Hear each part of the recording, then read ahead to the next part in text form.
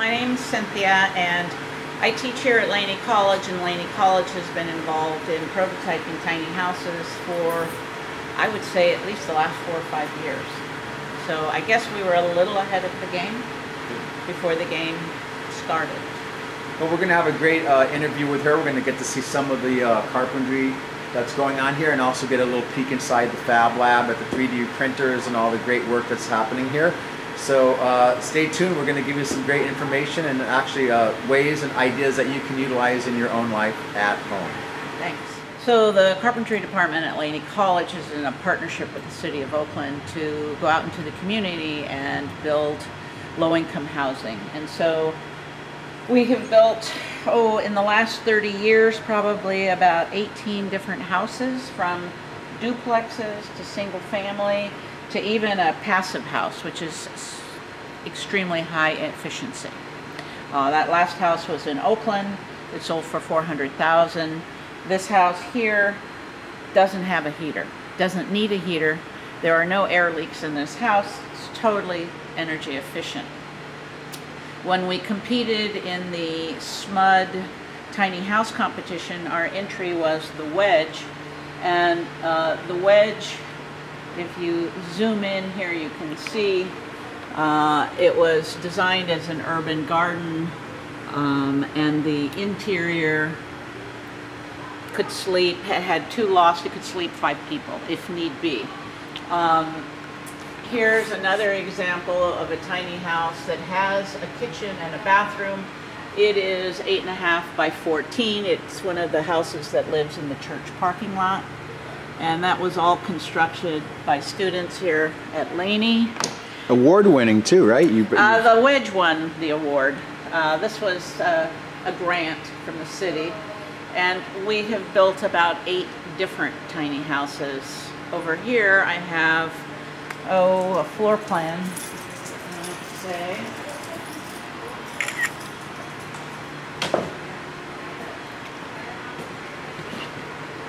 So this was the Model M that had the kitchen and the bath. You saw the interior in that last picture. It looked something like that.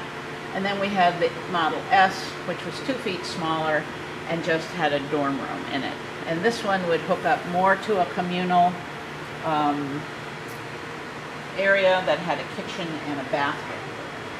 But much of the housing that we get, this is the passive house, and this is what we inherited. And this is what we ended up with. And I mean, the woman and her husband who purchased this love it. And I think they told me their PG&E bill was $6 a month. Pretty low, pretty low. So I'm going to show you another tiny house outside. We're now in the carpentry lab. One of the classes we teach is roof framing. So if you look out there, you'll see all these student projects making models of roofs on how they can be constructed. This was their final exam, and as of tomorrow, they'll be very happy.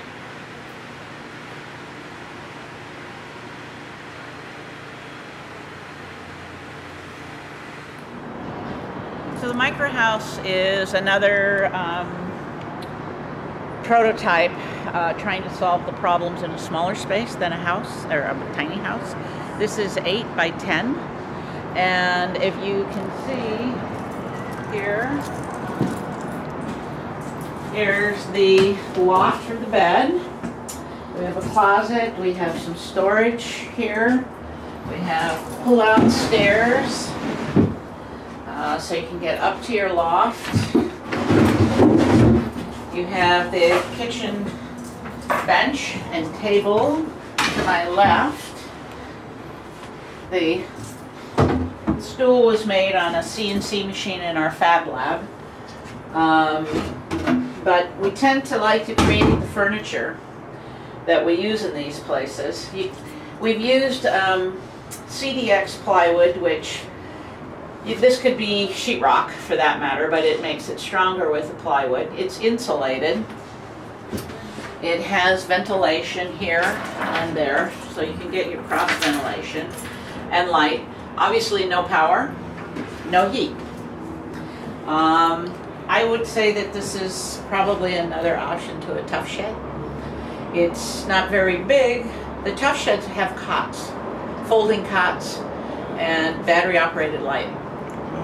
So they don't have a table. They don't have, they might have folding chairs. I'm not sure, to be honest. And what's a unit like this go for about? About $2,200. Wow. So concise, small, not a long-term housing issue, but a short-term. And then I'll show you quickly a small ADU that we're working on. So this auxiliary dwelling unit prototype that we're working on is 16 by 23, which is roughly 386 square feet. It has a kitchen and a bath and a single bedroom and a very small living room. I can take you in. Yeah, let's and take a show look you. inside.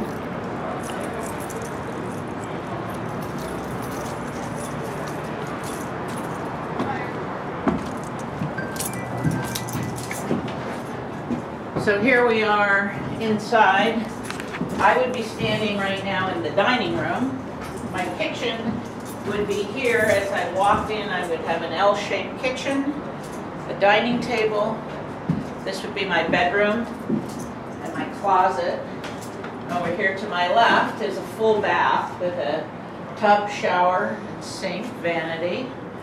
And I suppose my TV would be mounted here, and my sofa would be there, and we could watch the football game. But we're roughly in an ADU, and this would be what the infill is. And so 2 people could live in this in the backyard of a house that needed to get rebuilt. Right. Then it could become the guest house or the house for the grandmother or the adult children who've come back. Or it could be an office. Let's say you're a realtor and you have no office to go to. This could be in your backyard and become your home office. And how many square feet is this unit about? 383, 16 by 23. And general cost? What is the budget on this guy? Obviously a little more than a tiny house. Yeah, I would say 50,000. Could get you an ADU in your backyard. And you know, this is typical framing. This is 16 on center. There is no necessarily innovation going on here, but these walls could be built flat and panelized and moved in to any location versus having to crane this house into your backyard. And right now, somewhere that has fire, this is perfect because there's nothing in the way of getting this in your backyard, is there? You can just back the truck and park it in your backyard and have a working kitchen. You do need utilities, but this is very typical of an ADU. So we feel that if you can build this, you can build a bigger house. And the students who've built this have built bigger homes. And again, for people watching, ADU stands for? Auxiliary dwelling unit. Tiny cottages. And basically they're tiny houses without the trailer and slightly bigger, different configurations. Tiny houses tend to be 8.5 feet wide, 13.5 feet high, and up to 30 feet long. And typically they're on trailers, so it helps alleviate the need for a foundation or additional. It alleviates the need, but it also is the building go-around because it's a mobile home. And mobile homes have different code requirements, and that's why they're that size, so they can move on the freeway. I know in our county alone, just to get a building permit can be anywhere from $10,000 to $15,000. That is correct. And then a foundation alone can run $10,000 to $15,000. So that would be correct as well. And we're saying that for 50, you can build this whole with the foundation. Now, if you wanted to get fancy, but I mean, we have double insulated windows here. This next semester, this will get insulated, sheetrocked. Students will learn how to do both that, exterior trim, interior trim, and then the unfortunate reality is that this house will be taken apart, and it won't become part of the housing stock because we can't move it. It will be rebuilt at some point, possibly. Well, the house next to us was 2-story a year ago, and now it's 1-story. So what we're doing here is we're really trying to teach the students different methods, both advanced and not advanced. I can show you a model in our fab lab of part of a house. We were trying to do a house that was completely cut on a computer numerated router, much like a puzzle. Oh. And we were under a time frame to do that, and we couldn't do it, so we reverted back to basically this traditional framing. But there's lots of methods of framing. Advanced framing, 24 on center. These all meet building requirements, so it's not a problem. All right.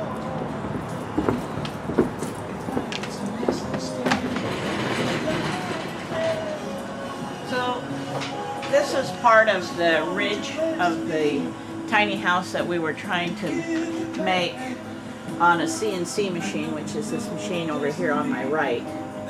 And it was all put together with joints, wooden joints, and no metal connectors, as is all of this furniture that you see here. The only metal connectors are the wheels. The rest of this is all made on that machine, and it's all joinery that's put together. So Lainey has a digital fabrication class, and we're working on a certificate program to basically feed industry with new technology. There's one other thing I want to show you in here. This way.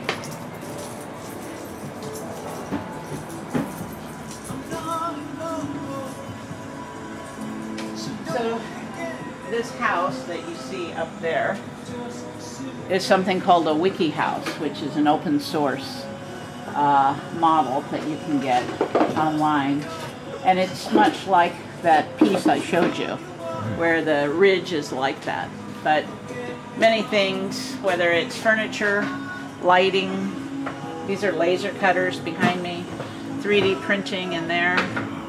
But for instance, this entire cabinet is put together, and there's no metal in it. It's all wood. Look out, IKEA. Yeah, all the joints are wooden. The pulls are 3D printed. The signage is made on a vinyl cutter. And this technology gives you the power to be self-sufficient. I mean, there are machines that can build machines. There are people who can build machines. This is the 3D printer room, the vinyl cutter.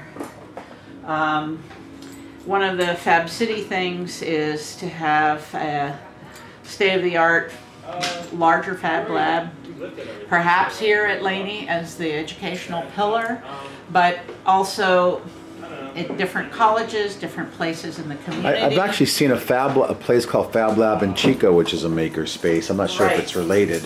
Well, Sierra College also has a fab lab, and they're all over this up at Sierra. I wanted to show you in embroidery. These are all 3D printed items that, again, you could use to design something, to develop it, to prototype it. So I thought what was really interesting, we were just talking about the town of Paradise in Butte County and the reality of it starting to look at rebuilding. And what have you found in recent media or in your understanding of what's happening? Well, on Sunday in the San Francisco Chronicle, I read an article about rebuilding to take years after the fire, and it was very interesting to me because it was really obvious how we're hung up in bureaucracy right now. And, you know, we have the insurance companies taking forever to get back to the people who are insured. We have the city saying that we have to test this land and we have to clear this land. And if you're in a hurry, then the burden will be up to you to have it cleared and tested. And, oh, did I mention that because we only have a septic system and we're one of the largest counties to have only septic, we now have to install a sewer system. So for anybody from the building angle, that means I have to wait till all the land is cleared and the public utilities come in and run sewer, water, and gas before I can hook my house up to that. So you know, from my understanding in this article, they can no longer just be on septic. And so how long will it take the utilities to put in the water, the gas, and the sewer lines? Because if the houses aren't going to be off-grid, which would mean a septic, right, or composting something or other, they need those utilities. So what's the deadline for that to be in? How can that be expedited? 2, how soon can the land be cleared? ASAP is what I would say, because the more wind that blows, the more ashes that spread, the more toxins that get spread. And then 3, how can the building department expedite some of the issues? Now, some of the people, I'm not sure if it was actually in Paradise, but where they realized they were on seismic land, and now they have to have the land tested, and they have to move their house footprint over, but then they're on the property line, so they really can't rebuild unless they rebuild something much smaller and relocate it. So the rebuilding challenges are huge. That's the situation in Paradise, let's say. But the problem, as you know, is much bigger. There's teachers who can't afford teacher housing. There's workers who can't afford to live and have to commute from Modesto to the Bay Area every day. People in San Francisco. I mean, everybody has high rent that they can't afford. And so how do we make more affordable housing? A lot of people have gone to the tiny house model. It's nothing new. The gypsies did it. But the gypsies were roaming, looking for a home. And we have people who know where they want to have a home and don't need to roam. And so is it that we are just going to build smaller, more affordable houses? Are we going to infill land in cities that has prior not been buildable because of zoning? Typically you need 4,000 square feet, so if I had a 2,500 square foot lot, it was unbuildable. Can we now change zoning so that we can have smaller houses? The answer is yes, we must to that. And, you know, my other answer would be, please, as soon as possible, all of the above. But tiny houses on wheels are a great intermediate. I see them actually being the housing for the people working to rebuild Paradise. Not so, I mean, yes, they could be for the people who were lost their homes. But, you know, and my vision originally was that there would be auxiliary dwelling units or tiny houses that weren't on wheels that they could actually afford to build in their backyard on their property as a granny flat or a cottage, and then live in that while their houses are being built. And also, I recently did a story on Fair Oaks eco housing. So even the idea of how they can be applied to co-housing, excuse me, of how these tiny houses could be applied to co-housing projects. But like you said, there's a lot of administrative red tape and bureaucracy that has to they have to deal with in accordance to the zoning. Mm-hmm. So it seems to me very apparent that we have new problems and we have to come up with new solutions, and possibly some of these administrative red tapes need to be expedited or potentially changed so that we can start looking at much more practical implementation of things like tiny houses. So what are you doing here in Oakland? Well, in Oakland, housing is obviously a problem. Because Oakland is an urban city, and this is typical of urban cities, what's happening is the housing is becoming a high-rise, in essence. Multiple units in a high-rise, typically 5 stories. There are companies who are building stackable housing, modular housing. Like the storage like containers? Factory, well, yes and no. Factory OS is a modular builder up in Mare Island. They are building 16-foot by 72-foot long apartment units that have multiple apartments in them, stacking them 5 stories high. They come, I'm going to say, mostly pre-finished, and they are getting density in that way. Okay, so that's happening. Mass production of tiny houses is not. I think I got a little dust coming in or something. Okay. Excuse me there. Okay, tiny houses are not. Looking for a cough drop if I had one, but I don't. I should be alright, just had a little tickle at the last minute. So in answer to the zoning problem, nothing is status quo. The fires are not standard issue. Solving that problem is not a standard problem, and cities need to move faster. So in Oakland, the mayor is aware of that. I mean, I don't mean to speak for the mayor, but she certainly has housing as one of her primary concerns. Oakland has just pledged itself as a fab city, and what that means is that Oakland is trying to have a circular economy where they produce and make use of everything that we do. So if China is not taking our recycling any longer, then Oakland's going to figure out what to do with their waste, and whether we are going to make filament for a 3D printer out of a plastic bottle, or we're going to make mat boards out of old paper, I don't know. But Oakland has pledged to work on the circular economy.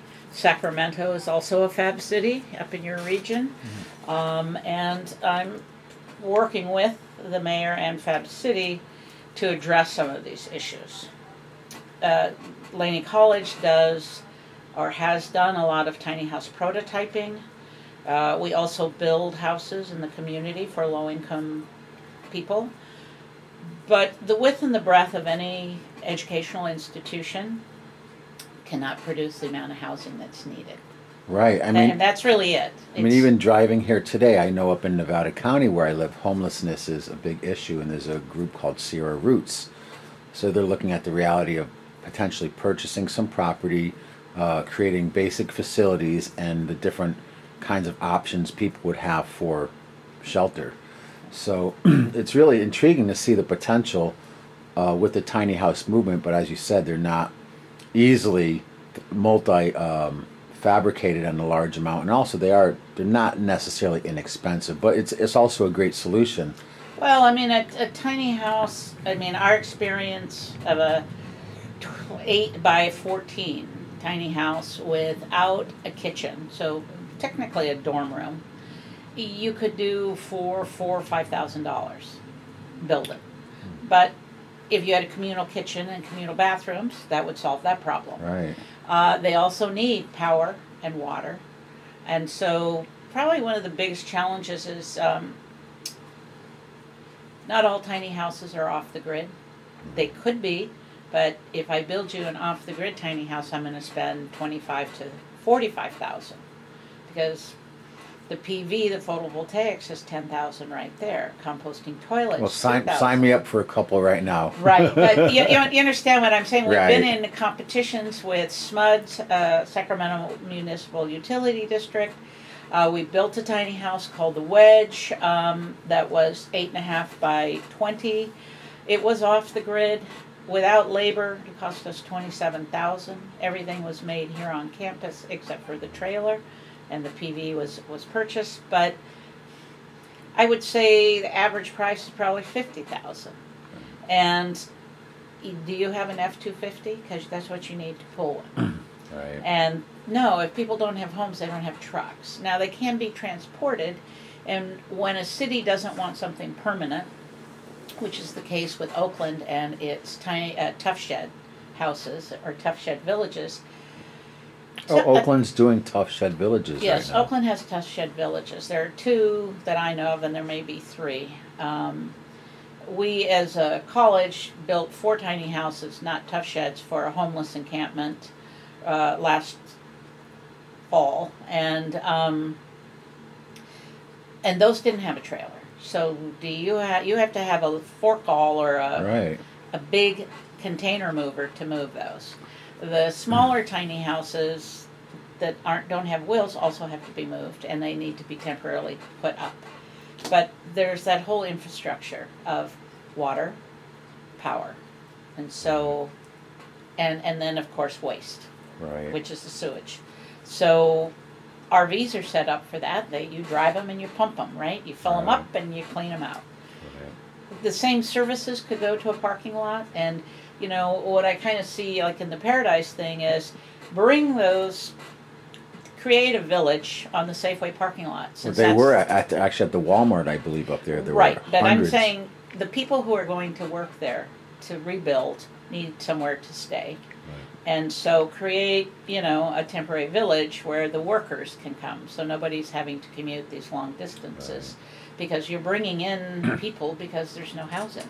Right. No matter where, you know, you're commuting, even if it's the next town over, you're commuting. So Oakland's working with the Tough Sheds. There's a church alliance here that's working. The problem in Oakland is land.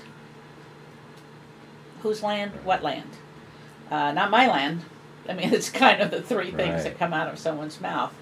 And the churches have land and they have parking lots, and they're very, you know, humanitarian in their thought process of trying to house people who are homeless. Wow. And so that will develop into something. It is in process. Again, you know, they've come to me and I've built 2 for them, but 2 is not solving the problem. Right. And so I'm sure there are people who would support manufacturing several tiny house models in mass production, so that, I mean, didn't they say 2,000 mobile homes were being shipped to the fire zones? Yeah, and also I spoke with a gentleman recently who created a shelter tent that's pretty easy to set up, and I know that he just donated a few hundred of those also. Right. Well, but that's pretty rough. And if you're older, you can't take the weather, and if you have children, you can't do that. And so, is there any way? And I know, of course, with FEMA, isn't there some way, or has there been a history at all with FEMA helping to look at the reality of tiny houses and funding some projects and creating maybe a fleet of tiny houses that could be mobilized? I have not heard of any federal move, and the problem that I hear is that housing, emergency housing, really isn't under any city's purview. It's federal. And unfortunately, we're not getting that support federally to do that. I mean, you know, FEMA still has yet to show up in Paradise at this point. You know, noted. Yeah. You know, so my point is, if the support isn't coming from the federal agencies or government, cities are at their limits, so they're doing what they can, but they don't really have the funding or the power to fix the problem. You know, we're a college, we can train people to be carpenters, with many enrollments right now. People are looking for skilled labor, and it's going to take a while to catch up with skilled labor, I'll tell you. Even without the fires, demand for carpenters was high. So people are going to be coming in from out of state because they want work, right? What do you think they're going to live in? They're going to be bringing their RVs and their camper shells, and, you know, if that's what it's needed. But these 2,000 houses, or what were they? I don't know if they were RVs or if they were, you know, what were they? Were they moving double wides up there? Were they trailers? I don't know. When I heard that they were sending 2,000, I thought, wow, what's that look like? And who's sending the 2,000? Well, I thought it was like FEMA, actually, you know, that emergency housing for fire victims. Now, I don't know if, you know, it's not for the homeless. It's mostly because this is an emergency. With I hope they're in better shape than the ones in New Orleans, which of course had a lot of issues with black mold and, you know, presented a whole other level of health risk to the community at large. Well, the issue that most people who aren't builders don't understand is that tiny houses are harder than regular houses to build because of the multifunctions that go on. The lack of air circulation, let's say you put a mattress on a piece of plywood for your loft. Did you know that you really need to ventilate under that mattress because your body heat will hit the plywood and condense into moisture, and you'll sleep through the night, but as your bed cools in the morning, mold has now started to grow. Right. So there's really a whole science to, I mean, besides the construction huge piece. Science. Yeah, you're using up air. You're using up, you know. So how do you get that? Do you smoke? Now are you in a little tiny house and it's freezing and the windows are closed and you're using up your oxygen, and not only that, you're putting air in it. So tiny houses need to have mini splits, something called an air exchange, constantly moving inside and outside air. If you spend another $250, I can get you one that reclaims the heat from the air and you use it as a heater. But there's a whole environmental course. energy part that isn't being addressed. Right. So tiny houses or sheds weren't really designed to be habitable.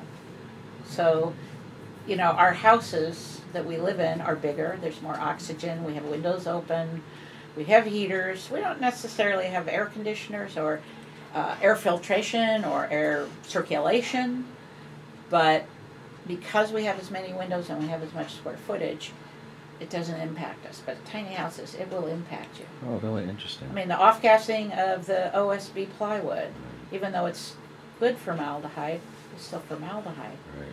Any mattress you put in there, foam you put in there, it's all off-gassing into this very tight quarter. And you and your loved ones are breathing it day and night. Right, unless you have a known environmental sensitivity, a lot of people aren't aware of these factors, even if it comes to a fragrance someone is wearing when they come into the space, or like you said. So the more natural products that you use, I don't say you have to make it glamorous, but the simpler, the cleaner, the purer it is, meaning in terms of healthy, the better. So that's what happened, I think, in New Orleans. And I think it wasn't that they were tiny, inexpensive. Maybe we cut corners and, we didn't use formaldehyde-free paint. We just used paint with formaldehyde. Right. But there's that. And I'm not negative at all. I actually see in cities and in Oakland, I see a lot of these accessory dwelling units, which are tiny houses in the backyard, where you might put your mother to live. Or I, as the mother, might move into the small cottage and let my daughter and her husband and kids live in my big house. So what's the current policy in Oakland if somebody has property and wanted to put a tiny Oakland house? is now approved ADUs. And so, there's a guidelines for ADUs in Oakland. The city of Berkeley's approved ADUs, and more of that. The next step, at least in my opinion, is to allow to fill in these lots that are too small with small houses. They have to be on trailers, or they can actually. I'm saying the lot is below 4,000 square feet. Right. Okay, and as long as you're happy to live in a 700 square foot house, it shouldn't matter. The scale is the same. Right. But we're saying these lots in the urban areas can't be used for, you, the neighbor, could buy it and join it to your lot square footage, and then you could probably put another house on it. But in and of itself, freestanding, that lot is unbuildable. Oh. And so I think that Oakland's mayor is aware of that, and that the whole Fab City movement, that's one area that will be looked. Any urban city can do this. This isn't just Oakland. But nobody has, and you talk about emergency housing, I think FEMA probably has something. I have seen what look like upside down strawberry crates in fiberglass, kind of like an instant igloo. Right. 3D printer made, right? Well, Just you could 3D print houses too. Right. There's that's already being Well, done. it's really interesting too, in the because works. one of my friends who lives up in Magalia, right next to Paradise, luckily his house didn't burn. But I went up to visit, and I had mentioned, like, wow, this is amazing. It's beautiful up here, but it's so rural. What do you do in case of a fire? So a few months after that, he actually picked up a industrial spray gun for paint and proceeded to hempcrete his roof and parts of his house.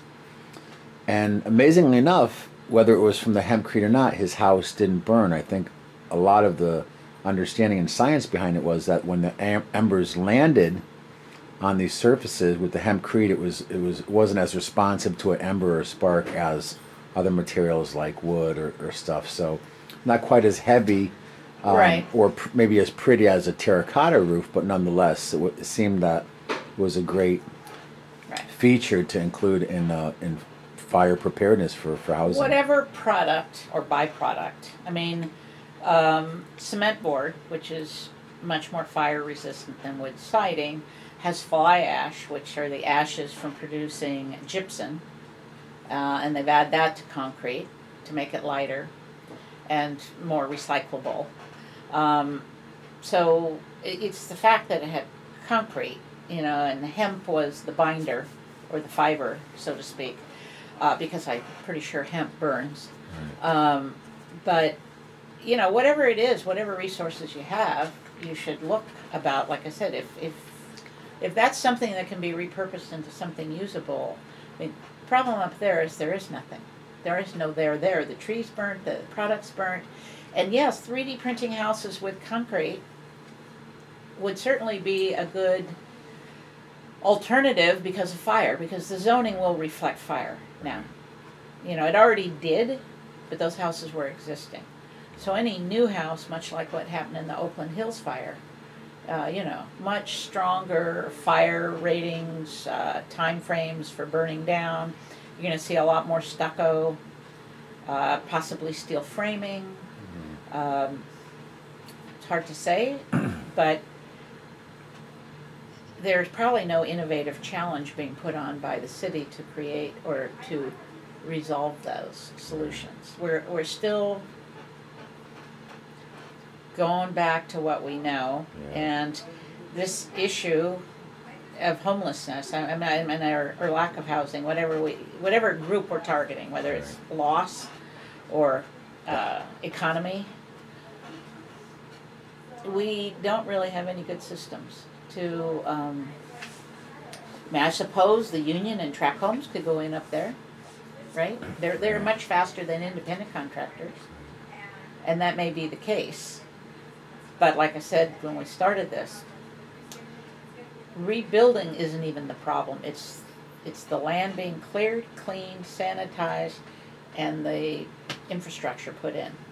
So, which again, I know they're talking about just with the electric grid, just replacing the telephone poles, and it seems to me almost borderline insane going back to the old system. Like, why don't we consider burying power lines, knowing that we're now, because of climate change, whether human induced or a natural process or a relationship I of would both. imagine the trees were the issue and the roots, but I don't think that's the issue at hand now. Right. Right? Because there are no trees, Right. and the roots are dying or dead, and but if they're putting in sewer lines, you might as well be putting in phone lines, right? Right. So I mean, that's a no-brainer. Get it done. Well, it's really great because, I mean, as sad and catastrophic as it is, it's almost an opportunity to try to change the old paradigm and implement some of these new technologies, new ways of thinking, new ways of doing development, not only for the benefit of Paradise, but almost as a model for the world. And that's why in some of the counties where we do this show, these resilience academies or centers of resilience education are becoming really popular. I mean, we're trying to do one in Nevada County right now so people can come and learn about alternative building. They can learn about green waste and everything from permaculture to water catchment. They can learn about solar and wind technologies and various options for renewable energy.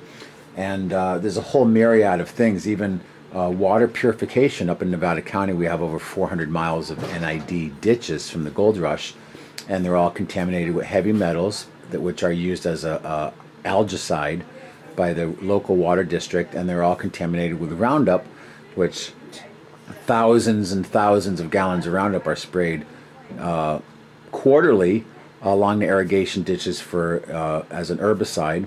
Well, at least weeds don't grow. Yes, I'm joking. that is true.